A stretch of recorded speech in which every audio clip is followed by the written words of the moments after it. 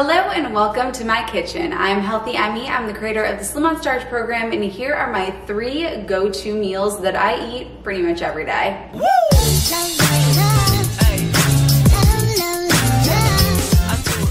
Alright, let's back it up and let's begin. You're gonna see me do this probably 100 times today because these tend to go like that and then my midriff shows, and that's just not a great look. So I'm gonna keep doing this and we're just gonna deal with it. First up, we have got what I eat for meal number 1 most days, and meal number maybe 3 or 4, or maybe my last meal of the day. It doesn't really matter. There are gonna be cats in the background of this video. It's just we're rolling with it. It is oatmeal. Now, you can use any type of oats that you enjoy. I personally love the instant oats because they are quick, they are easy. If I go to a restaurant and they have steel cut oats, I am like, honey, I'm living like a queen today, but your girl doesn't have time for steel cut oats. People often ask me which oats are the best oats to eat, and I always say the best oats to eat are the ones that you truly enjoy, because I want this to be sustainable in the long term. I don't want this to be just another crash diet, so don't worry if you're doing steel cut or if you're doing rolled or instant. Whatever you truly enjoy, have that so that this is sustainable in the long term for you. So I'm doing right here, for the sake of this video, a half a cup of oats. You could do a half a cup, you could do a full cup, whatever you feel most comfortable with. Please do not compare the quantities of what I'm eating to what you are eating. We are all individuals. So I have a half a cup of oats. I'm going to mix this with 1 cup of water. You could use plant milk if you wanted to. I just go for water. I think it tastes just fine. All right, now I'm gonna pop this baby into the microwave. I do recommend microwaving it before you put the fixins in there. If you put some spices or some fruit into the oatmeal before it goes into the microwave, then you tend to lose the spice.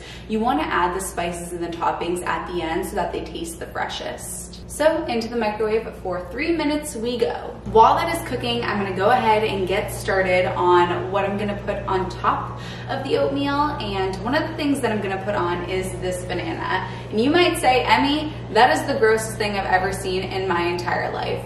But I'm about to prove you wrong. Because if we start to open this here banana, what we'll see is that it's absolutely fine and it's actually perfectly right. I don't recommend eating bananas before they get their freckles. Before they get freckles, they're really, really tough to eat, and they're resistant starches and they don't digest too well, but these will digest very easily. So I'm gonna take about a half a banana. I'm not a huge chunky banana kind of gal. Like I will, if I am ever eating a banana just straight up as is, give me a call because something is not right. I do not like bananas just as is. I like my bananas mashed up in oatmeal. So I'm gonna coin this guy up. And the reason I do a half a banana is just because, like I said, I don't love the bananas themselves. I just like the taste of the banana and the oatmeal. Something else that I'm going to be adding to this is good old flaxseed. This is ground flaxseed, and if I'm being honest, the most optimal way to do this is to grind the flaxseed fresh, but your girl doesn't do that, and I am not a perfect human. My flaxseed is pre-ground, sue me, but I put about a tablespoon of flaxseed onto my oatmeal to ensure that I'm getting all the omega-3s that I need. I know that a lot of people worry about getting enough fat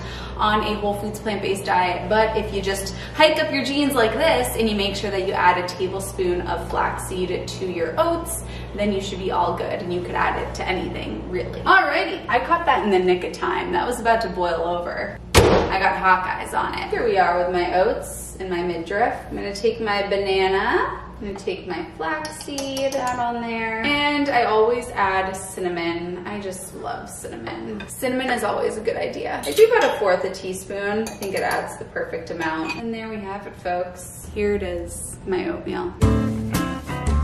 I love to eat this not just, I don't subscribe to the idea of breakfast, lunch, and dinner. I just think you should eat when you're hungry and stop when you've had enough, and you can eat anything at any time of day. All of the meals that I'm showing you today, you could eat at whatever time of day you wanted to. This doesn't necessarily have to be a breakfast food. I like to eat this before I'm about to go out, or if I'm about to go to a restaurant. If I have a lot going on, I like to put the oatmeal into the good old body. And if I know I'm about to be out on the town, it's nice because it contains beta-glucan, which makes you feel very full without feeling like you have this big stomach full of vegetables. So I love oatmeal because it makes you feel super satisfied. You don't feel like you've eaten too much. It's just the belle of the ball. So yes, you will catch me dead with oatmeal. So I'm gonna put this over here and we're gonna move on to the next thing that I'm always eating. All right, next, one of my favorite veggies of all time, the Brussels sprout. I mean, Lord help my significant other when he moves into this home because it smells like Brussels sprouts quite often and I'm not sorry about it.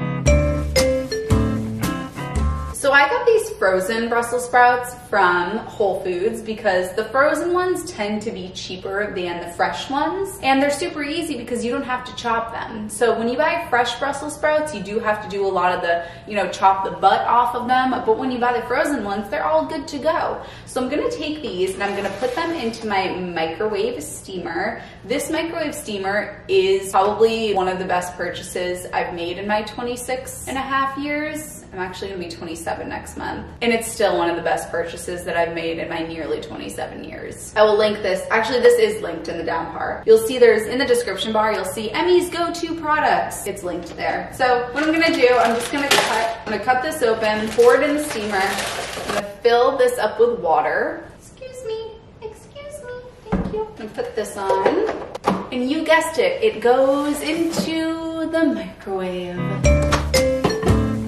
Now, how long you cook it for depends on how cooked you like your vegetables. I like my vegetables so cooked, it's a bit concerning. So I'm gonna put it in there. I mean, honestly, I could put it in for like 20 minutes and that's not a joke, but I got some football to watch today. So I'm gonna put this in for 10-ish minutes. I'll see you soon.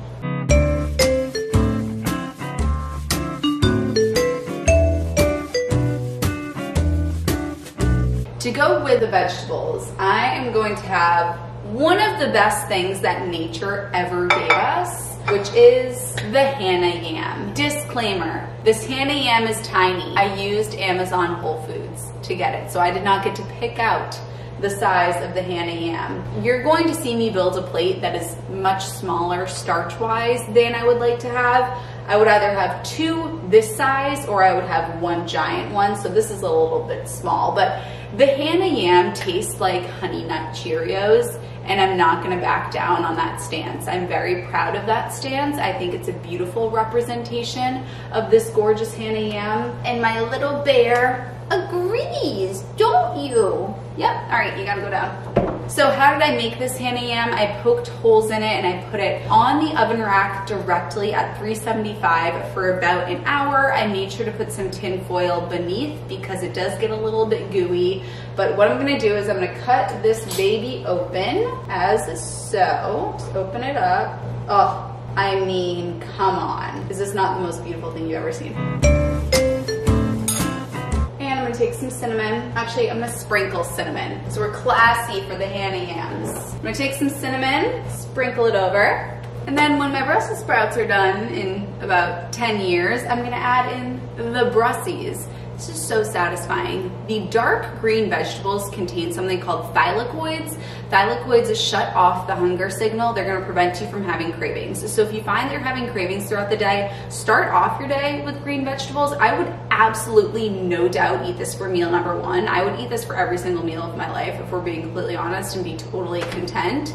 And I kind of do, if we're being honest. I mean, on the page of honesty, I eat this all the time, and I find this totally satisfying. I like things simple, I like things easy, and this is simple and easy. Alrighty, the Brussels are ready. So we're gonna take our Brussies. Just gonna, oh, they smell so good.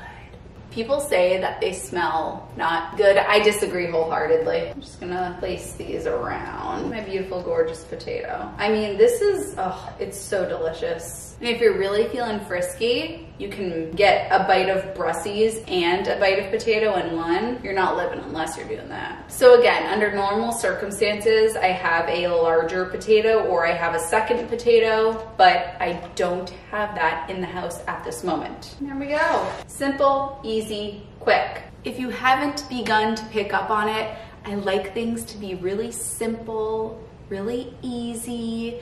I don't want to have to be in the kitchen for hours and hours, so I really do eat this simply because there are other things that I want to do. Some people really love to be in the kitchen and create these elaborate recipes, and that is wonderful for them. I'm just not that person. There are other things that I want to do, and so I like things to be quick and simple and easy, and this truly is the way that I eat. So there we go. Ooh, almost dropped that. Here we are. They're so good, I just can't even handle it. Okay, this is going next to the oatmeal. All right, babies, let's do it. Meal number 3. All right, for number 3, we are going to be having tacos. Starting with some corn tortillas. Now, corn tortillas, you're going to want to make sure that the only ingredients are corn, water, and lime, and salt. You just want to make sure that there's not any oil added. Sometimes they'll advertise corn tortillas as corn tortillas when really they're flour tortillas that have a little bit of corn in them. So always look at the ingredients and just make sure that they're made from corn, water,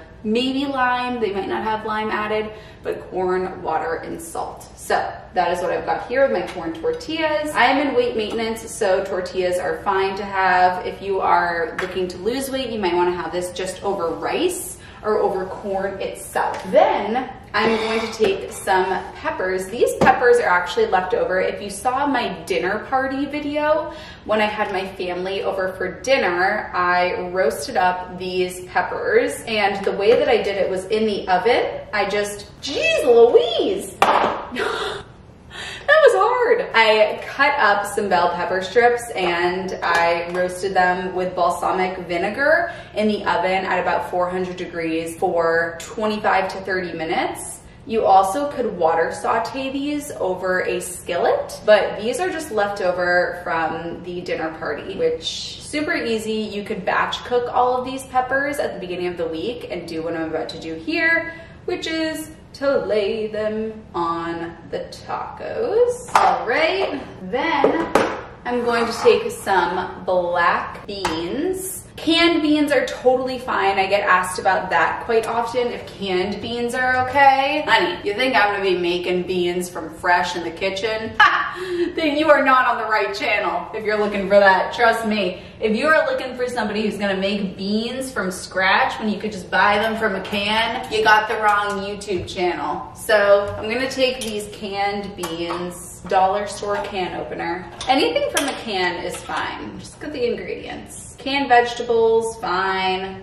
Canned beans, fine. I'm gonna rinse these. I am using this measuring, excuse me, sir. I'm using this measuring cup not because I'm measuring, just because I didn't want to bring my colander over here and get water everywhere. So now I'm taking black beans and I'm adding these into the tacos. Beauteous. Now I'm gonna take some salsa. Salsa does have salt in it. I don't really care about salt. I think salt is fine to have unless you have high blood pressure, or if you struggle with binge eating, or if you're not losing weight while eating whole foods plant-based, then be careful with the salt. But I'm just fine with having salt as a part of my repertoire, and I'll use any salt because, salsa.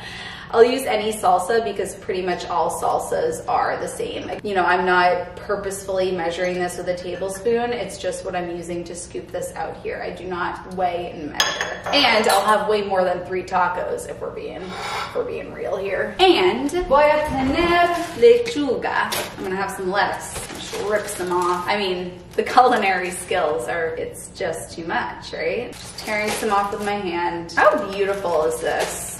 Sometimes I amaze myself. All right, there we go. Bada bing, bada bang, baby. There's meal number 3. I suppose I should take a nice photo with all of my meals, right? Look how beautiful.